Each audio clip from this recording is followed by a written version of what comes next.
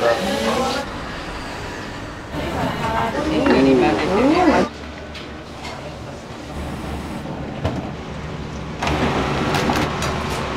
らお席どうぞ。満腹です。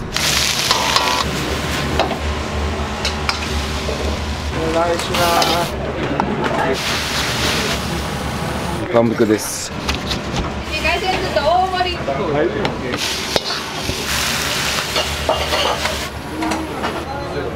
ごちそうさま。満腹お願いします。満腹。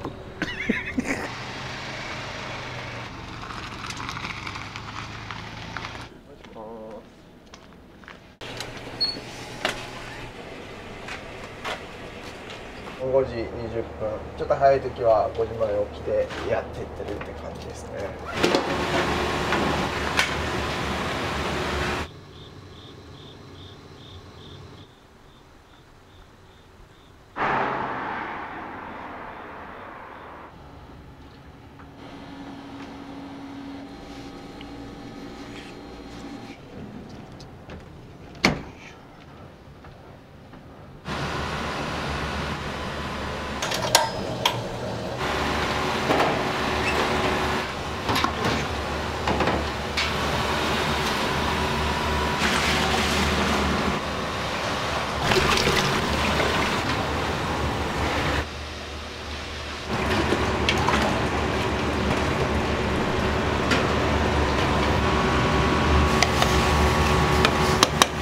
和食は結構長かったんですか。16歳から25、6やってて、いろんな流れでここに来て初めてラーメンさせてもらったんですけど、ラーメンは面白いですね。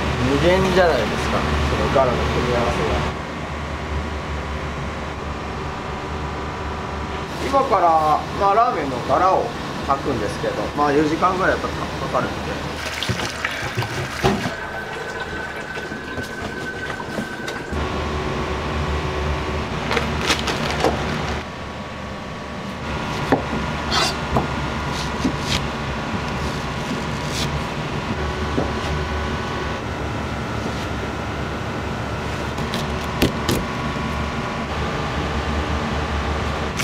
そうですね。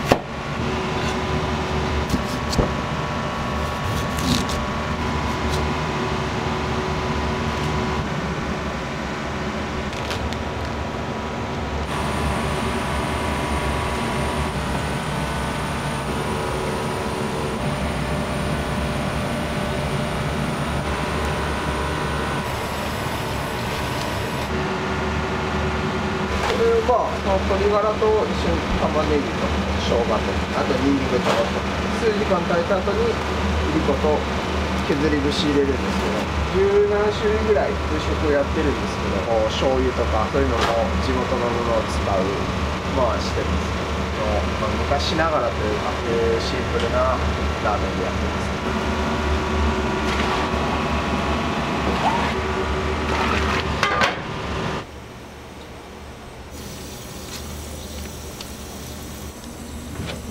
ラーメンのだしがこう濁るから、これと野菜と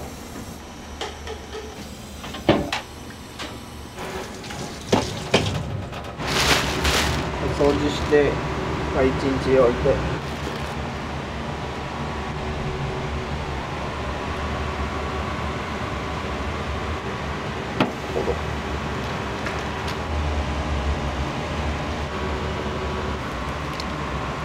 これなんかめちゃめちゃでかいです。2本ぐらいですけど。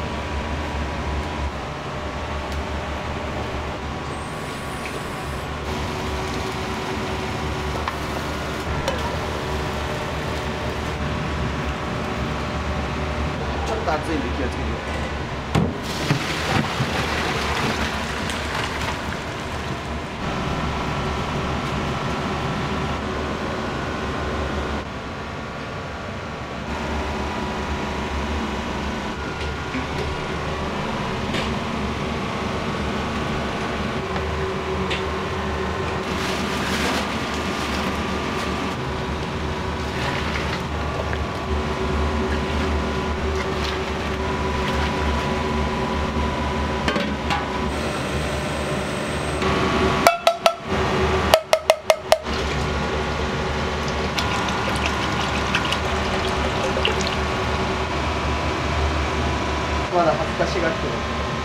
薄口ですね。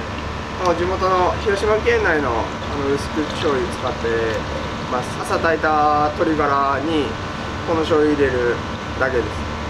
であと背脂入れて、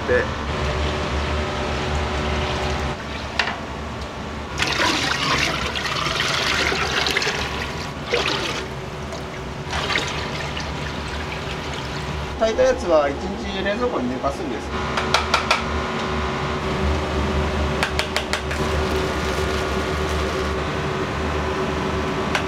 こでアルバイトから始めた。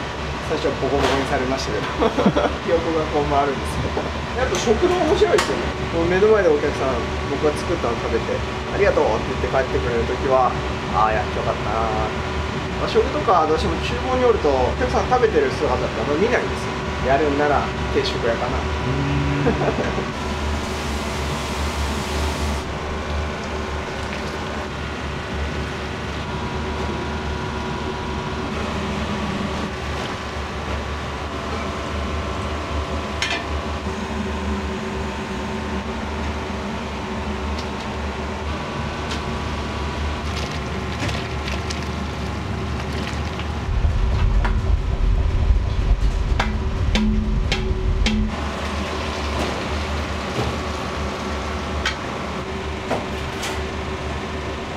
でかい寸胴にこう沸かしてるラーメン屋さん多いんですけど、油をラーメンの中に入れて4食ずつぐらいでこうやって鍋で温めながら出す感じになっ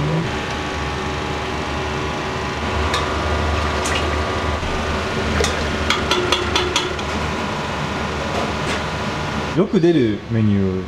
あんかけそばっていうのがあるんです。もう皿いっぱいにあんがボコッと乗ってて、常連さんは中華そばが多いです。海鮮丼はこれは海近いんでいろんな人の手助けと海鮮丼と中華そばをセットにして一番売れるようになりました。意外と合うじゃんって。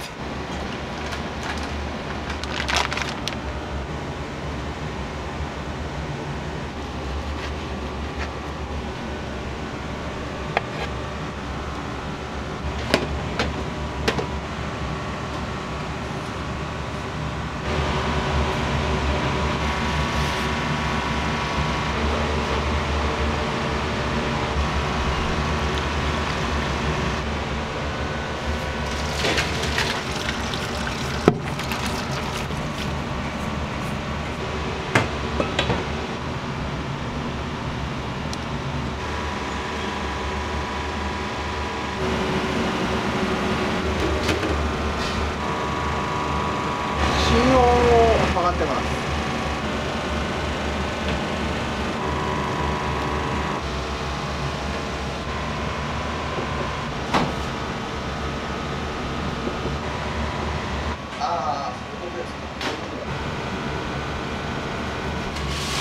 チャーシューって特徴とかあります？茹で加減とかを温度とか芯を測ったりとかしてこだわってる。それは何に使われるんですか？味噌汁の中に豚入れて結構お客さん喜んでくれるんで、味噌汁がおかずかなと思うぐらい具材が豊富で美味しい言ってたんで。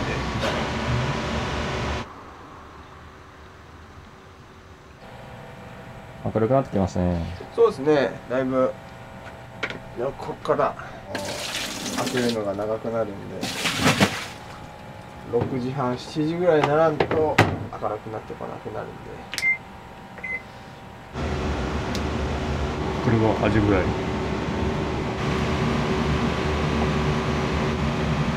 イ。いつも大きいんだけどでかいの大アジフライだけや。これで細い時はもう3匹つけて、これは123ちょっと細いから。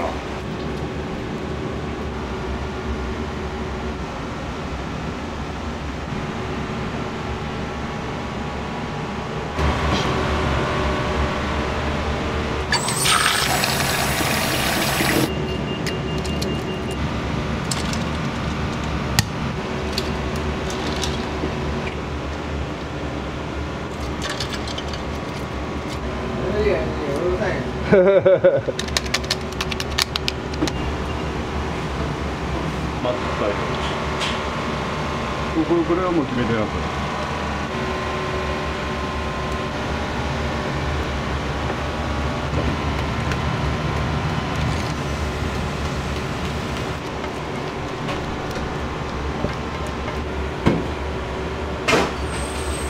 醤油でも色とか味が全然違うんで、これも福山の醤油で醤油屋さんですね。いろいろ探して、あ、これじゃっていうのが増えていくと、気づいたらこんなに醤油が増えてました。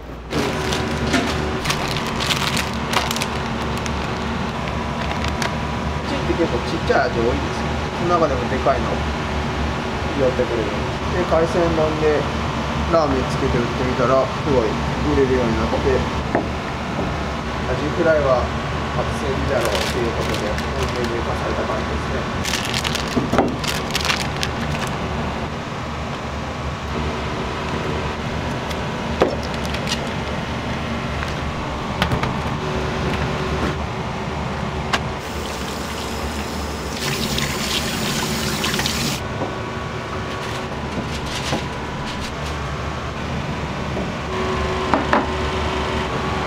おでんも結構人気なんですか？おでん結構出ますよね。でも30、40個ぐらい出るときはすごい出ます。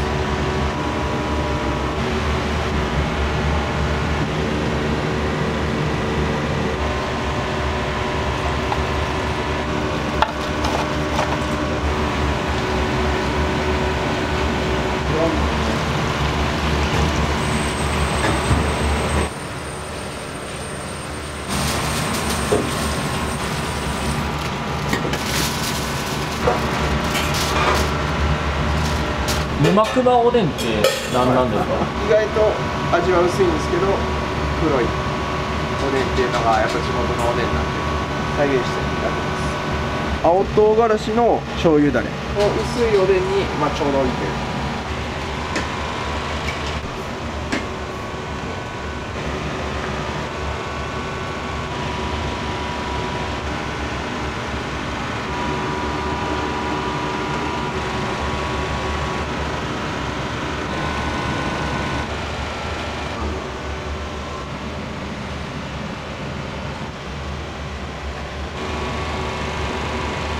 どの定食におでんをつけたら美味しいとかありますか？アジフライにおでんが一番うまそうです。合う。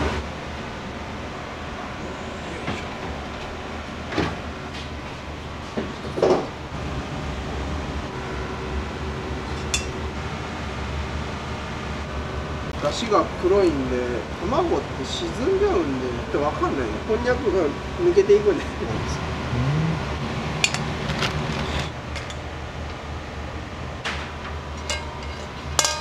一番人気なんですよ。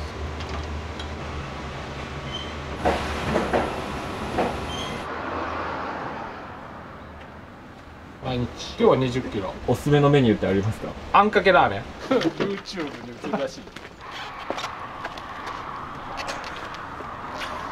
ここが存続して繁盛してくれたらもううちは一番嬉しい。どういう人柄です？かもうとやらんといけんかなと思うような。弟分みたいなんだろう。ほんまな。いじられキャラでもあるけどね。素直だよね。そうそう、素直な。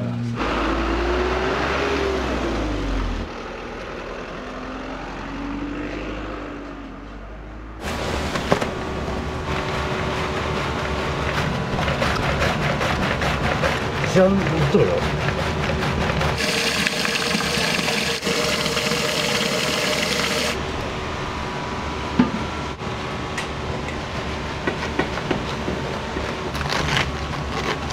ことがある。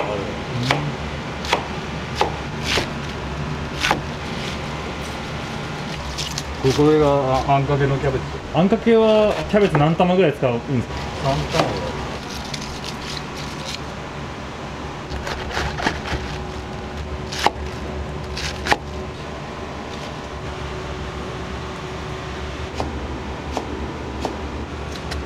これは野菜炒めの。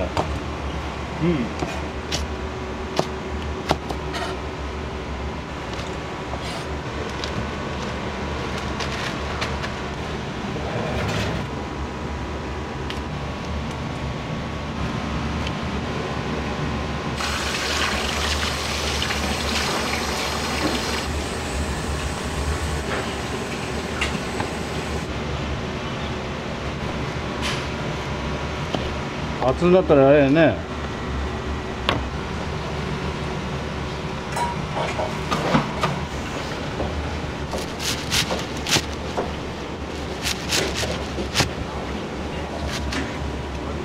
が太いんですよ。これは肉ニラの炒め。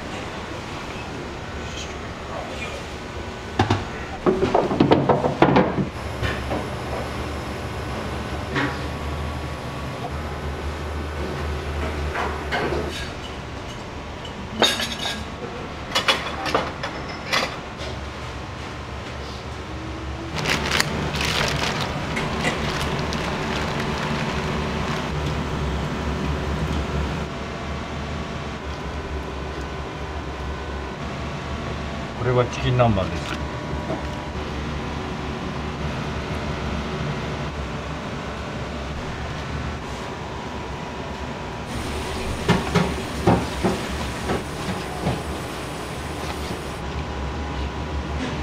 今日の唐揚げの仕込む量ってどれぐらいですか？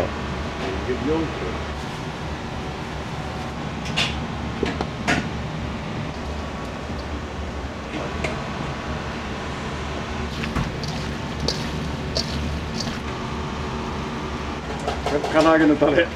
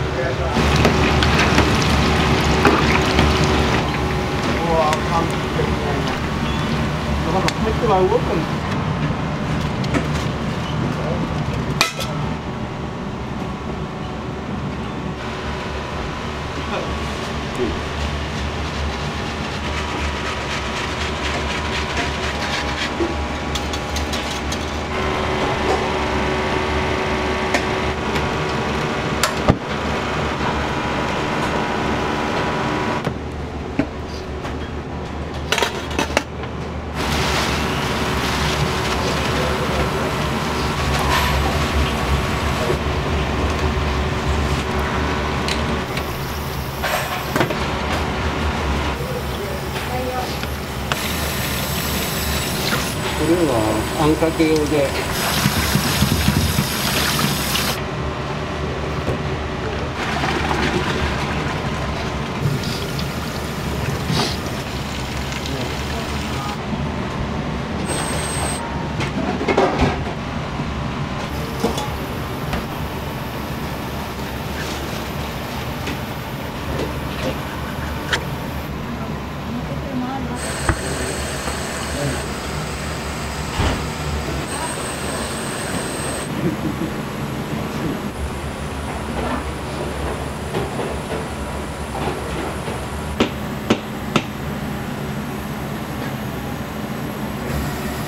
あ、野菜なんだ。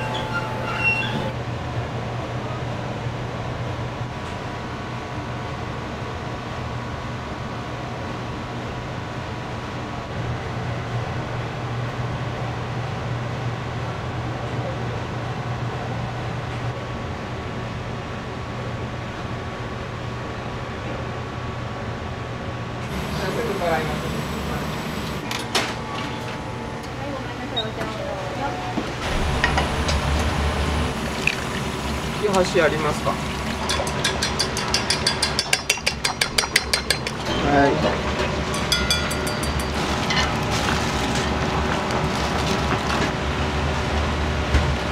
はい、いらっしゃいませ。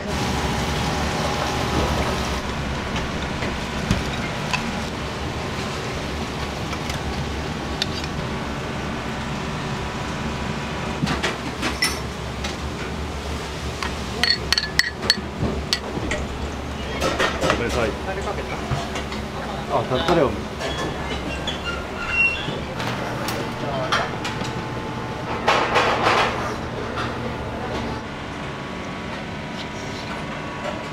この辛味噌がいいな。これで味変してくださいって言うたったけど、辛いけど美味しい。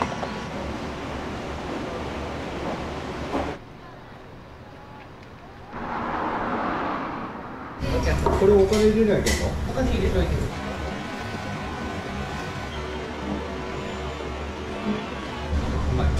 ご飯入るよ。はい。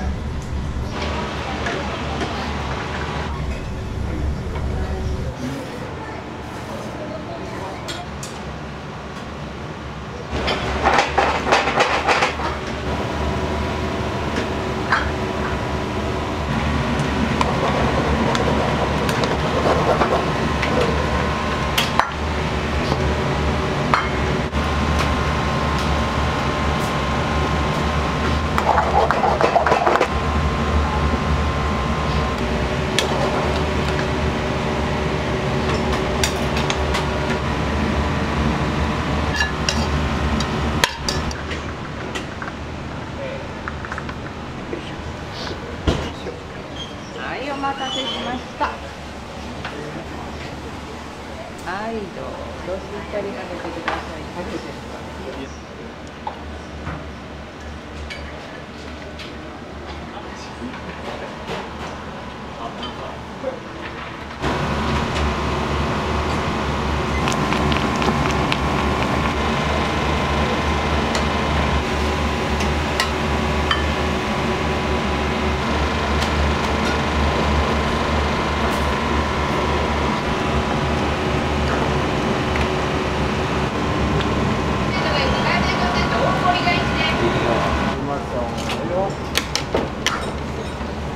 お待たせしました。はい、置きます。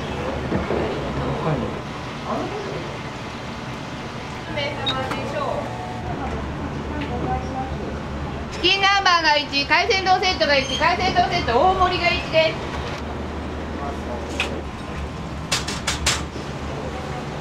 これ、わさび来る。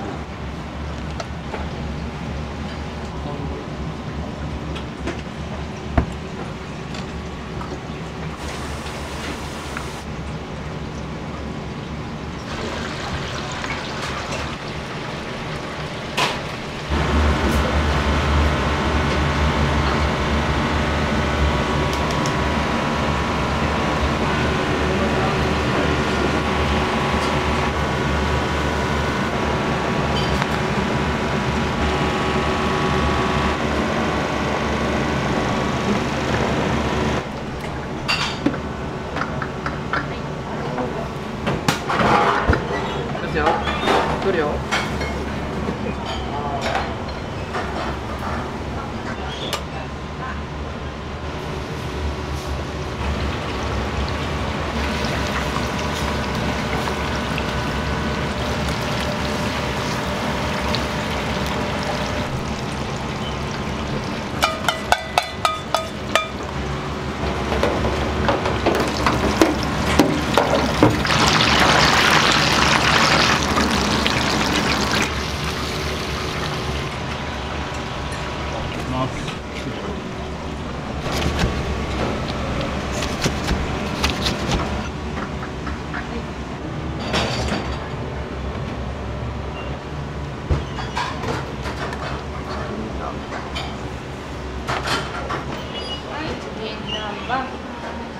ご飯ご自由にお借りしてくださいね。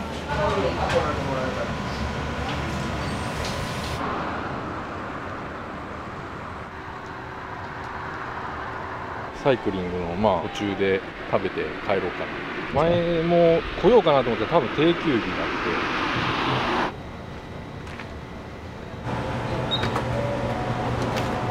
そばが1です。麺斜めでお願いします。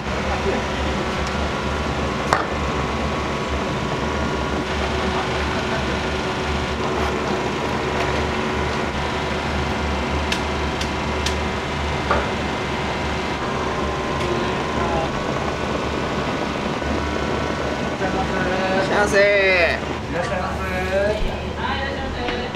これが1です。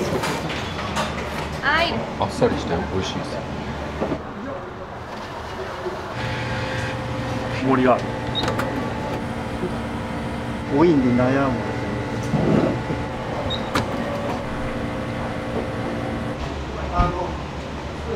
アジが1、海鮮丼セットが1、海鮮丼セット大盛りが1です。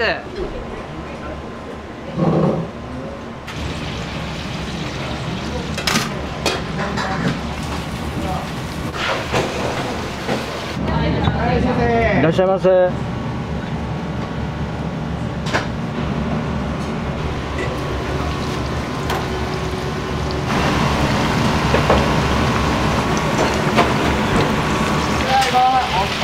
ットが1、海鮮丼と大盛りが1です。あ、ごめんなさい。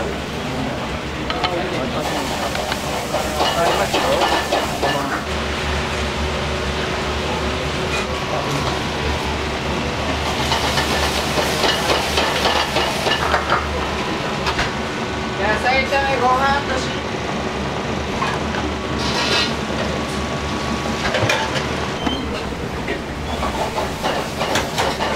そちらお席どうぞ。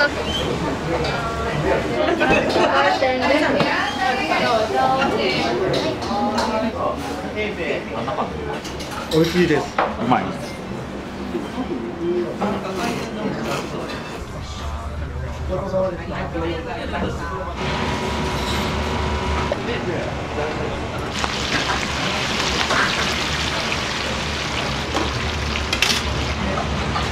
ですよ。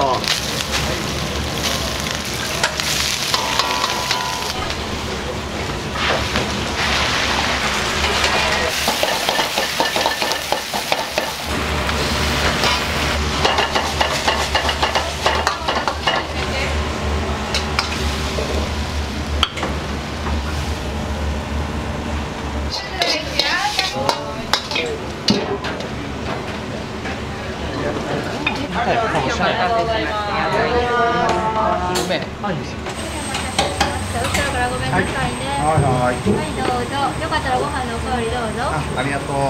来ますよ。近いんで。野菜炒め。いつもこれを。もうこれです僕。野菜が美味しいんで、味噌がそんなにしつこくないから。美味しいですこれは。初めて来る方にこれをみたいなのがあったりしますか？あんかけそば。テレビでも取材されてますからね、あんかけそばは。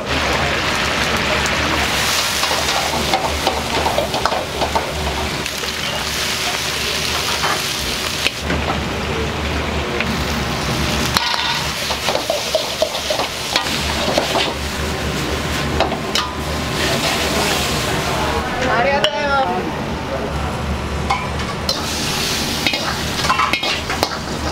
さあ、お願いします。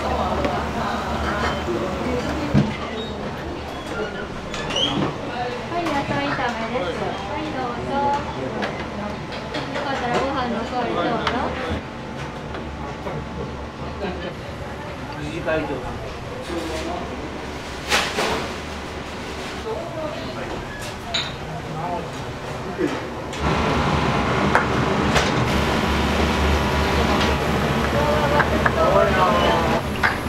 はい、満腹な。はい、お待たせ、満腹。これいただきました。海鮮丼セット。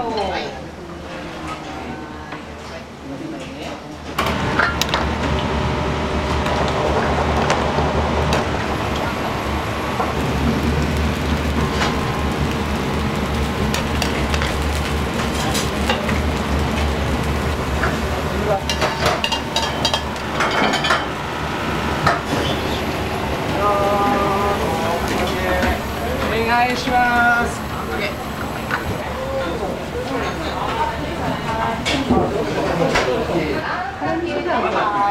っかり混ぜてくださいね。あんかけ。しっかり混ぜてね。初めてかな。いやいや。じゃないよね。何百円。だな。あんかけそば。いつもこれしか頼むわ。これでいつもでかっていう。野菜多いってな。食べてみよ、美味しい。ほんま。他に言うことはない。アンケート書いたらおでんくれるだけ。おでんもらった。ここみんな美味しい。野菜炒めが1です。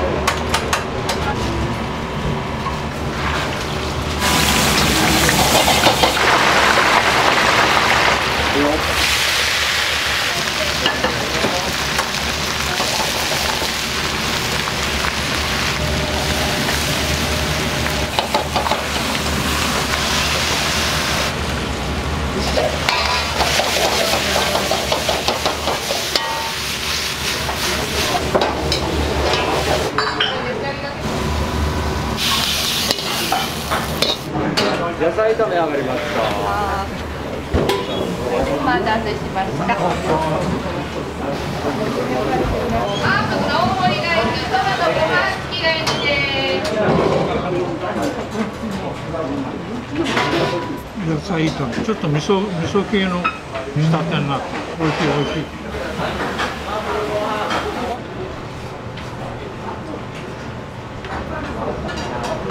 唐揚げ好きですね。ちょっと待ってくださいね。ありがとうございます。ありがとうございます。これどうぞ。ごちそうさま。ありがとうございます。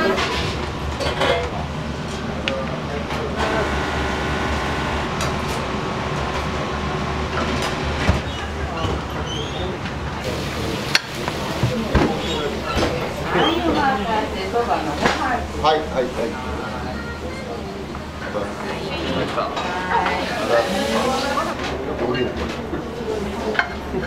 満腹定食大盛りです。久々に見たけどさ、もう名前自体が変わったんですよ。10万石だったっけ？ 10万石の時から取られてるんです。最高です。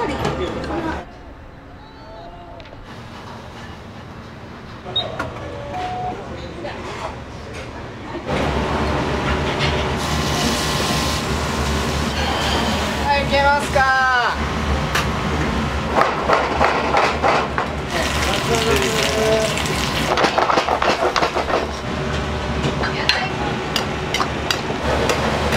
炒めのちょっとさ、7番も。はい、どうぞ。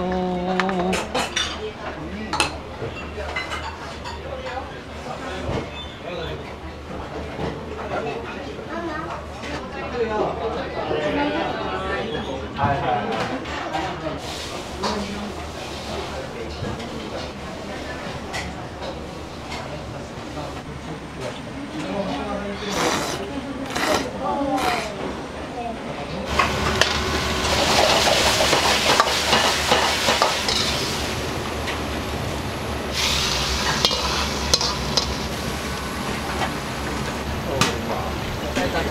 パンチ。はい、終わりました。母さん海鮮。大盛り。ちょうどよかった。待って。万ぷく。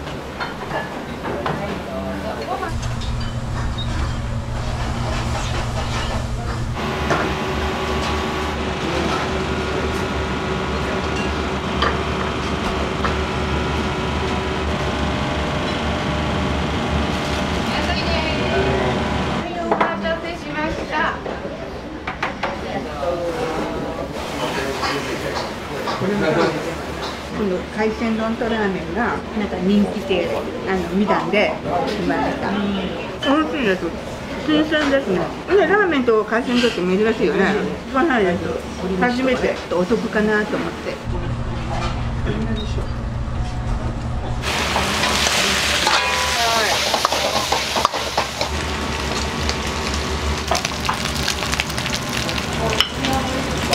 です。お願いします。お願いします。野菜炒め。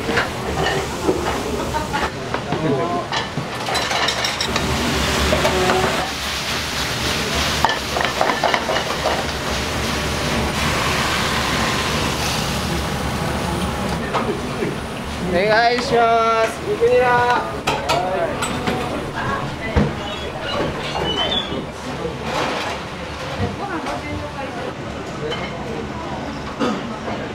お店はよく買われるんですか？野球部に所属してて、その練習帰りで後輩を連れてきたんですよ。肉ニラ定食と甘味噌野菜定食。来た時はいろいろ悩んで、結局肉ニラにすることが多いかもしれないですけど、美味しいですね。安いし。もう甘辛とはこれのことかというぐらいの止まらないですね。やっぱ野菜とご飯ってあんまり合うイメージなかったんで、合いますね。めちゃくちゃ最高です。何杯食べれそうですか？5ぐらいいきましょうかね。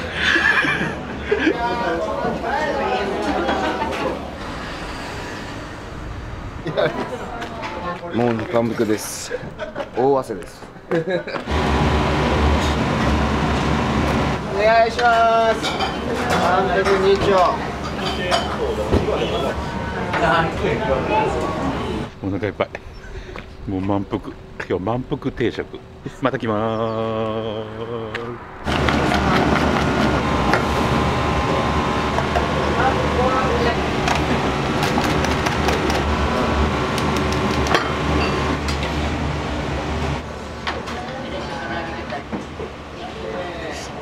す。つるつる。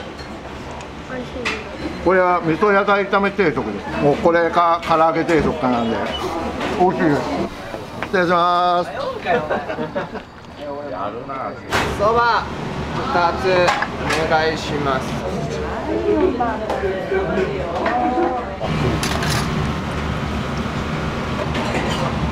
満腹お願いします。白くでから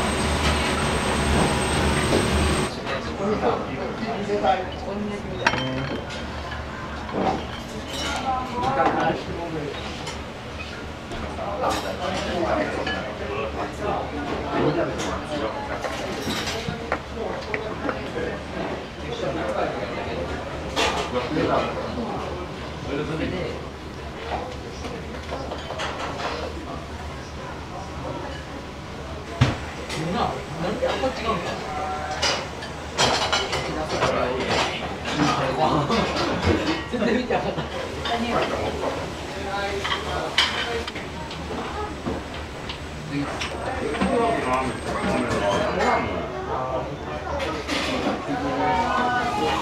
おださい。はい、すぐ伺いますので。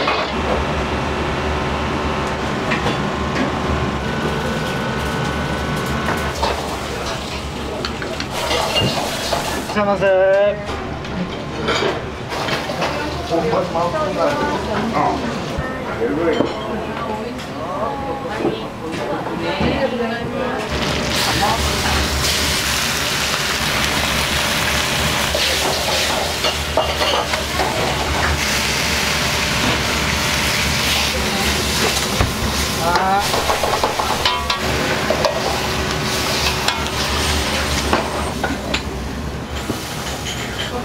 はいよ。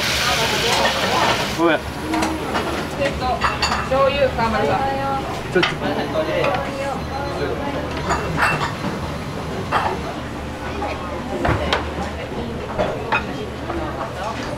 ございます。そうですね、僕は29で30になる年です。これからどんなお店にしていきたいですか。でも地元の方にやっぱ元気を分け与えていきたいんで、地元の人に愛される店にやっぱしていきたいですね。自分が与えてあげるような料理人、人間になりたいですね。それだけで幸せですね。ありがとうございます。